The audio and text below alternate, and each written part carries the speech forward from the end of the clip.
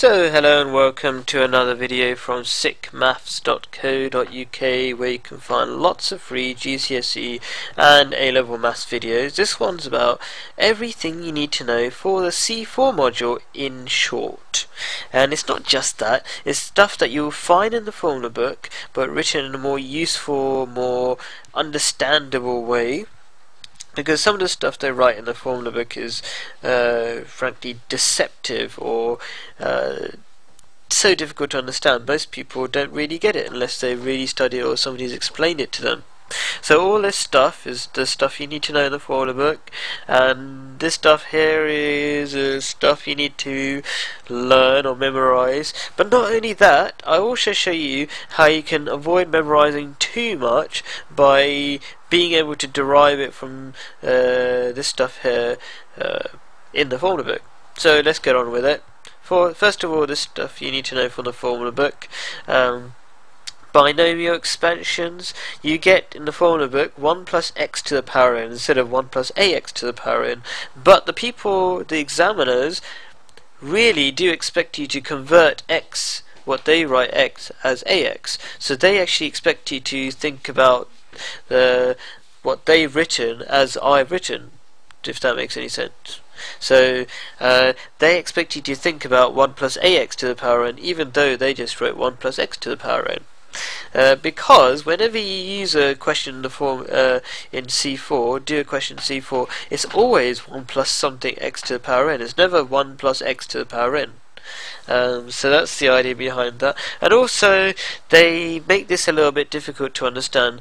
They don't write this, I write this, because they write something in set theory which don't think everybody fully understands. Basically, the power n can, if the power n is either a number less than 1 or even negative, or it's a fraction, then this whole expansion is only valid if ax, or the modulus of ax, is less than 1, i.e. ax is either anything from 1 to minus 1. That's what it means to be less than, the modulus of ax is less than 1. So that's set theory, not set theory explained, binomial expansion explained. Then there's Trapezium Rule, which I don't really go into when it comes to integration, because you should know that's related to integration, the area under the graph. And I wrote that in a slightly different way than the usual, where instead of writing h over 2, I got w over 2, because when they say h in the formula book, they're talking about the width of the trapeziums, which is a bit strange, isn't it? Why use h when you should really be using w for width? Okay, so that's the trapezium rule. I don't really want to go into that because you should have known that from C2, and hopefully when I get to writing my C2 book I'll go into that with more detail. But very briefly, what's going on is the area of the trapezium is equal to, area under the graph, which is accurately done with integration. It can be estimated by using the trapezium rule, which basically says the area of trapeziums fitted under a graph, it roughly estimates the area under the graph.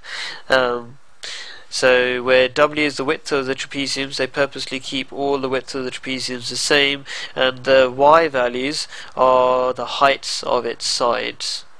And if you try to add up all the trapeziums, basically it would factorize or summarize to that. Let's move on to things in the C3 part of the formula book. You've got these two very important formulas, sine A plus B equals that stuff, and cos A plus B equals that stuff, and that's very useful for deriving these two formulas, 7 and 8 I should say.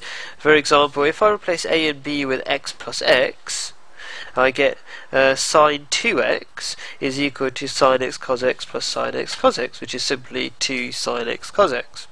And also in a similar way, if I replace the a plus b again with x's, so x plus x makes it 2x, so cos 2x is equal to cos x minus sine x, which is simply cos squared x minus sine squared x. Which actually leads on to these very important identities, which is if I replace, for example, the sine squared x with a 1 minus cos squared x from here, so move that cos squared x to the other side, you get sine squared x equals 1 minus cos squared x. Okay, I get this formula. And if I, instead of doing that, I replace the cos squared x with 1 minus sine squared x, again just by rearranging that, okay, I get 1 minus 2 sine squared x. So, cos 2x equals that, 2 cos squared x minus 1, and cos 2x equals 1 minus 2 sine squared x, as well as being equal to that, or identical to that I should say, because it's got a triple line there. So that's that explained. And these differentials are really useful. So it says tan x is differentiated to make sec x. Therefore, you can use it in the integration part of the C4 module and say, well, sec x integrates to tan x, and minus cos x squared integrates to cot x. In a similar way, integral of cos x squared equals minus cot x. It's just like moving the minus to the other side. If this side doesn't have the minus, that side will. Of course, you have to add a c when you integrate anything. But not only that, again, in the formula book they make it look really difficult. They write tan kx differentiates to k sec kx, which is a bit odd, which is fine in a way because they're just telling you how to use a chain rule. But why do they only do it for one of these? They don't do it for the rest of them. So I've just basically left out the k and make it more sensible, where you're simply doing straightforward differentiation and not suddenly doing chain rule for one of them, which makes it look a bit weird or complicated. And there's nothing really to explain here. I will explain it when it comes to the integration part of the C4 module. It's just what we call integration by parts. So I won't go into that. Anyway, let's whiz through the stuff you have to memorize. We've gone through a bit of it already, but over here. Anyway, first of all, the stuff for vectors. A vector equation of a line starts from a position vector plus lambda times the direction vector, which is kind of common sense if you want to make a line, but I'm not going to go into it too much. Basically, you have a starting point and then you go off in a certain direction forever in that direction. That will obviously create a straight line, and a very specific straight line, because it starts from any point you want and any direction you want. Okay, and that's the straight line. This is the only formula you really have to memorize. That's not quite a formula, is it? That's just a format of writing a line. But this is the only formula you really have to know that is new to vectors, or to you, for vectors in a C4 module. This stuff here, although it's a formula, it's actually just Pythagoras. All it's saying is, if you realize that the way they use vectors in C4 is just like the y-axis is just like the x-axis, and the j-axis is just like the y-axis. I should say I vector is like the x-axis, etc., and the k vector is just used like the z-axis. Then this is just simply Pythagoras in 3D. So if you know your Pythagoras, you would have realised that. This is a small, so that's vectors finished. This is partial fractions. All I'm saying here is if you've got some random function, and this function is not a top-heavy fraction, I don't want to make it overcomplicated, then for every factor on the bottom you get a fraction. You can break it into a partial fraction. But if you've got a squared factor on the bottom for the denominator, that actually creates two fractions, two partial fractions. So 1x minus b and 1x minus b all squared. So that's that explained. Partial fractions, very simple. Then these are really old things you should know, identities you should know. You should know this from your C2 days, yeah? In fact, I think this was useful for C1, that's C2, isn't it? But it doesn't matter, you have to know it either way. We talked about 7 and 8 already, and this you should have known from the C3 module. It's not in the C3 part of the formula book, but you're supposed to know this, and that's easily derived, by the way, from this stuff. Yeah, for example, if you divide everything by cos squared x, you get this one here, and rearrange it a bit. Similar idea with this as well. This can be derived from that. A combination of those two, I should say. These two can be derived from a combination of these two.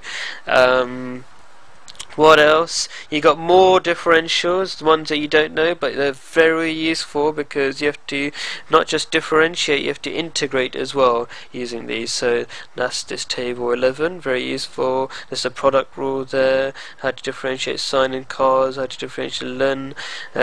Ln of a function is differentiated by simply taking this function, find a differential of it, and basically it creates a fraction. Yeah, so ln of fx is the differential of fx on top of itself. So if this was 3x, the ln of 3x would be differential of 3x is 3, so it'd be 3 over 3x, which is actually just 1 over x. But anyway, yeah, and if you want variations of that, like if you had e to the power 5x, how do you differentiate that? You need to use chain rule on top of that idea. You've got 12 and 13. What's 12 all about? That's how to integrate something that's in parametric form. Very simple little trick, because dx is equal to dx by dt times by dt, because these two dt's cancel and you get dx. And how to differentiate something in parametric form, you find you just do dy by dt divided by dx by dt, because then this one flips upside down and the dt's cancel, gives you dy by dx. And what else is there? There's the old logarithms that you need to know. You just need to know these three. There are other things that you might think you need to know. Like, for example, you might think, what about the rest of the binary expansion stuff? You know, what does there's loads of stuff they explain in the C2 part of the formula, but you don't need to know those things. You just need to know this much. Yeah, this is everything you need to know. Hopefully you understand all these logarithm rules, and that's all you need to know. You don't need to know logs in too much details, they just touch on them. And that's all I've got to say.